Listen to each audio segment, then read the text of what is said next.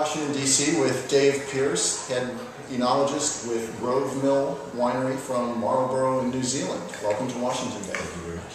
It's a pleasure to meet you, and I'm looking forward to tasting your wines. One of the things I was interested in talking to you about is your winery's environmental record with sustainable wine growing, and as the first winery in the world, I believe, that had a carbon neutral certification. Yeah, that's right. Yeah, carbon neutrality for us comes under the Carbon Zero logo or program. Carbon Zero is, you could say, synonymous with carbon. So it's there on the foil underneath the screw cap. Yeah, and also on the back, and accessible from websites anywhere, and everything's public on it. It's part of the protocols. What does it mean for a winery to be carbon neutral? Carbon neutrality means for us under this program that we measure our carbon footprint. We sign up to reduce that carbon footprint, and that's one of the most important facets. What's left, and there is always something left, and you can't get away from that because it includes the embodied carbon in that bottle. I can't do much about that. So what's left is then mitigated. Mitigation means we actually have to purchase carbon credits to get rid of the bit that's left. As you can imagine, we don't want to have to do any more of that if we have to. Well, sure. What was the hardest adjustment you had to make to get the carbon neutral rating? It's not one thing, it's a mindset. The carbon neutrality involves you actually doing the measurement of your greenhouse gases, not just carbon, it's greenhouse gases. And so it's a mindset shift from using money as a measure of good to using carbon as a measure of good. So you do your footprint, your carbon footprint, although as I say it's not just carbon, it includes things like nitrogen, methane, etc. And then you look at that and you say to yourself, wow, first of all you say, wow, I never would have guessed. That's the very first thing you're going to say. If you go to the website and have a look, it's the first thing you're going to say. I never would have guessed that's where it would have been calculated. And having done that, that acts like a mirror.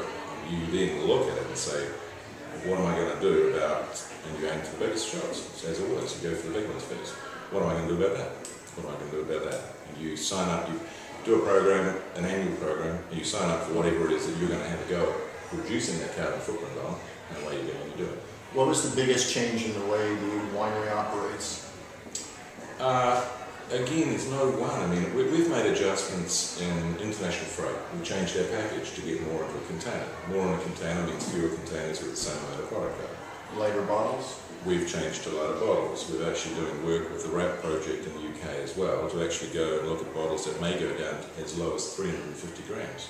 Now that's technology that isn't widely available in the world. What is a standard wine bottle for people who don't usually weigh their empty bottles? There's no standard, but I tell you what, they go up to a kilo and probably, I'm not sure, maybe 550, 600, 650 something. Wow.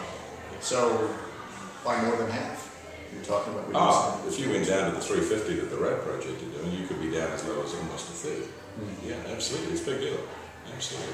And the carbon footprint of a bottle is pretty much the weight of the glass.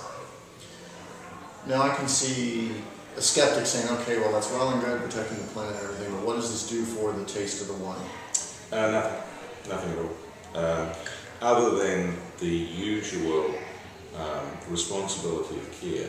If you're trying to do a lot of things right, ultimately good things happen to people who do good things.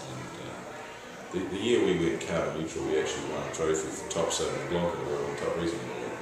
That had nothing to do with it. Right. But good things happen to people. Well, my answer to the skeptic would be there are a lot of good wines out there. Find one you like, and if the choice comes down to two, and you can choose from a responsible one that's doing something to protect the environment, that's worth putting it on the label. Absolutely. And that's worth influencing our marketing choices. Absolutely. And because of that, because we wanted to actually implement market change, we didn't ask a premium for it. There's no transfer of cost on. Whatever the cost is our cost. Because our view was that this should be the way everybody operates, therefore it should actually be a flat playing field in there. Well, good. Drink wine, protect the planet. Cheers. Cheers.